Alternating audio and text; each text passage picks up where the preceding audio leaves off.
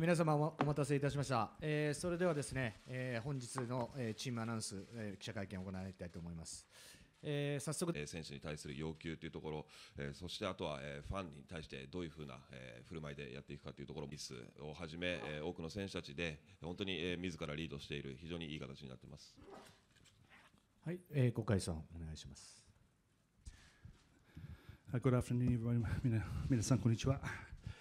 I'll just name the team and then I can take any questions that you may have after that. メンバー発表、させていただきまして、その後、質疑応答に入りたいと思います。Number 1, Inagaki. Number 2, Horier. 3, Ku. 4, Thompson. 5, Moore. 6, Leach, captain. 7, Lapis. Hachi. Himeno. 9, Nagare. Number 10, Tamura.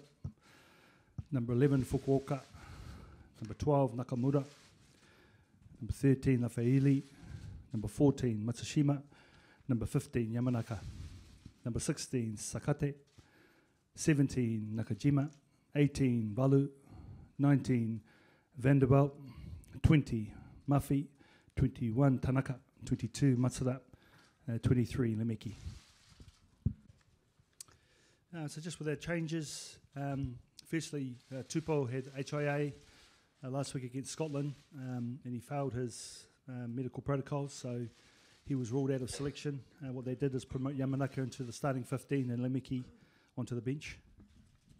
まず、メンバーの変更するところですけれども、トゥポが、前回のスコットランド戦で HIA、になりまして、そこでメディカルの診断、この結果、通らなかったので、今回はセレクションに、入りませんでした。そして、ということで山中がスターティング15番になり、そして、レメキがベンチに入りました。And the changes to the bench and the forwards, with Wimpy coming onto the bench at lock in favour of Heriu, and 20 Muffy coming on to the bench in favour of Tui.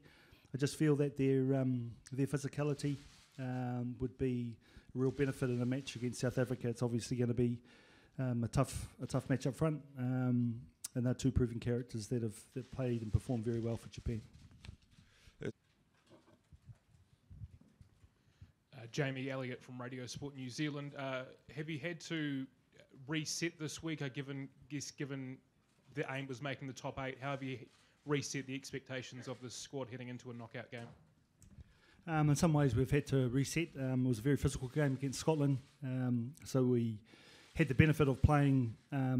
We had a long week. Well, we had a day longer than obviously there's a test match tomorrow if we'd qualified second, so that was a big benefit. What we chose to do was to give the first 2.5 days to basically refresh, and didn't put too much rugby into the players, if anything at all. So the first day was just a lightweight session. The second day was just a walkthrough. So we didn't really start training until our third day, and I think that we paid, and that's helped us a hell of a lot. It's allowed the players to get not over the test match against Scotland, but just to absorb what they'd achieved. But by the time we went to work, I think it was on Thursday, they were ready to go again, and that's really important, obviously. Andrew Saville, TV1, NZ. How are you? Good, thank you. Yep. How intense or how much of a challenge has this week been compared to anything else you've faced in your playing or coaching career?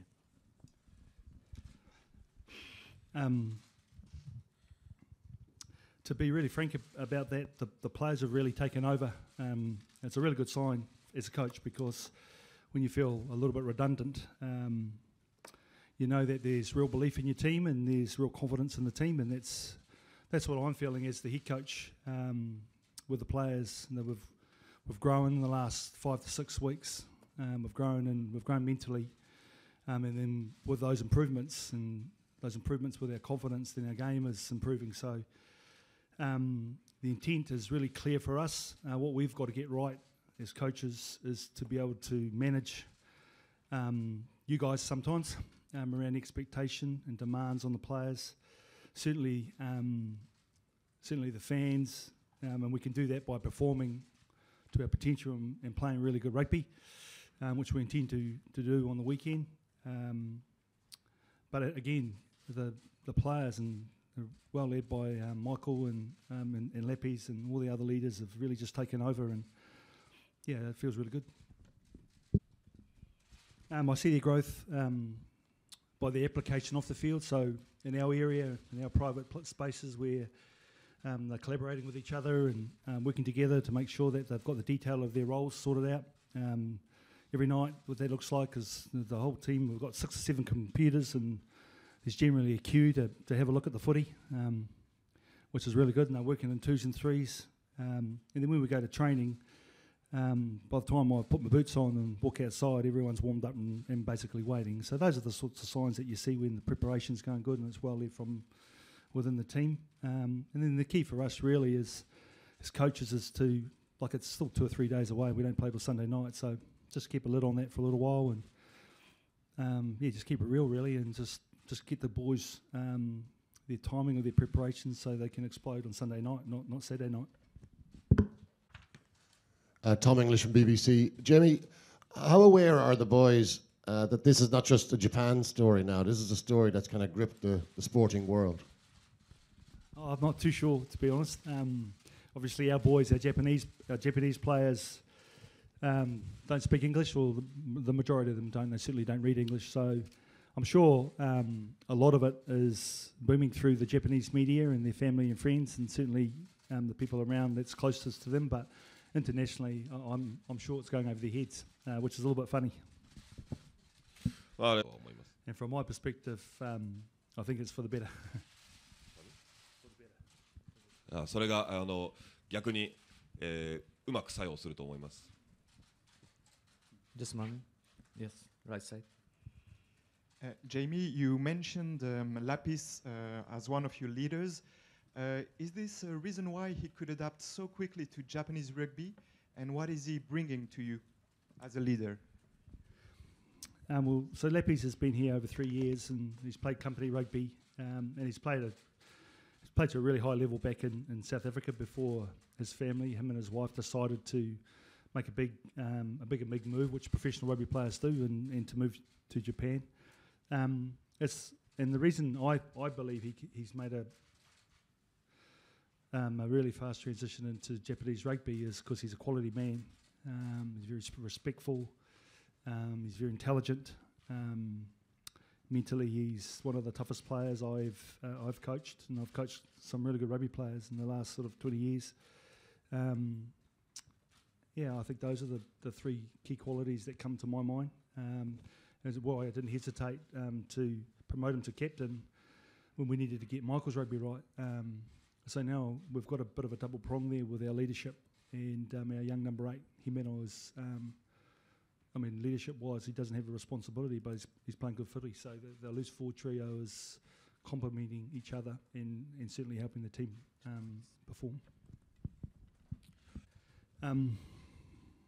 So for me personally, as an ex-old rugby player, South Africa is the team that I respected the most as a player, and that's because of the close rivalry over the many years between New Zealand and South Africa test matches in the past. Something that we got brought up as kids, learning, understanding about that rivalry, and then getting an opportunity to play for the All Blacks on a couple of times. I don't know how many times, 3 or 4 times to play South Africa was always an awesome occasion. On top of that, you know what you're always going to get when you play South Africa, and those are the sorts of messages that we've been telling the players. We know we're going to get a really physical match. The physical's a wee bit different to 20 years ago. It's fast and physical now. Years ago it was slightly different. There was a lot of off-the-ball stuff going on, and we gave as much as we got, but it was always a really respectful test match at the end. And what I mean by that is when the rugby was finished and all done and dusted, then it was just good men playing rugby against each other in a really tough test match. The rehearsal that you allude to in September, well, I'm calling it a rehearsal because in that match it was a warm-up game. We were a warm-up game for South Africa, and here we find ourselves now in a unique position. So I have now renamed the September test match as a warm-up for South Africa and a rehearsal for us, and I think that's something that no other team in the World Cup in the quarterfinals has had, and I think that's going to be a benefit for us. Jamie Clay from Radio New Zealand. This team obviously had a very famous win over South Africa in the 2015 tournament. Have you or will you draw on that this week, or are you more focused on what the team's done over the course of this tournament?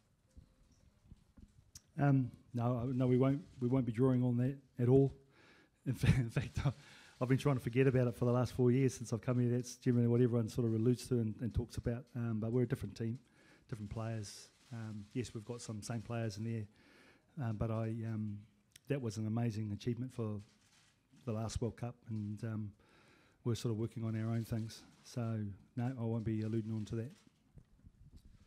待ってません。Just finally, what is clear is what South Africa are going to do. It's clear because of their selection of opting to select 6 extra forwards on the bench, which is, it's not unique. We've done that before as well, but it shows a clear sign that they physically they are going to approach the match using their forwards and being very direct and being very physical. The consistency of their game around giving the opposition the ball and using their defence and their big forwards to pressure is clear sign of the intent, and I guess that's what we've been preparing for all week. What's not so clear is what we're going to do, and that's what I'm looking forward to. そして、一つ明らかなことは南アフリカが何をしてくるかということです。それはもうセレクションを見たら分かります。控えに、6人のフォワードを入れているということで、それは、南アフリカからしたら、全く珍しいことではないんですけれども、彼らはフィジカルでダイレクトな、アプローチでこう仕掛けてくるというのが、分かります。そして相手にボールを渡して、そして、フォワードのディフェンスで相手を潰して、そこから勝機を見てくるというふうなことがあるんですけれども、我々はそれに対して、しっかりと、準備をしてきました。明確でないことは我々が相手に何をするかです。それが本当に、この試合で楽しみなところです。はい、以上となります。どうもありがとうございました。It's over, time over. Thank you very much.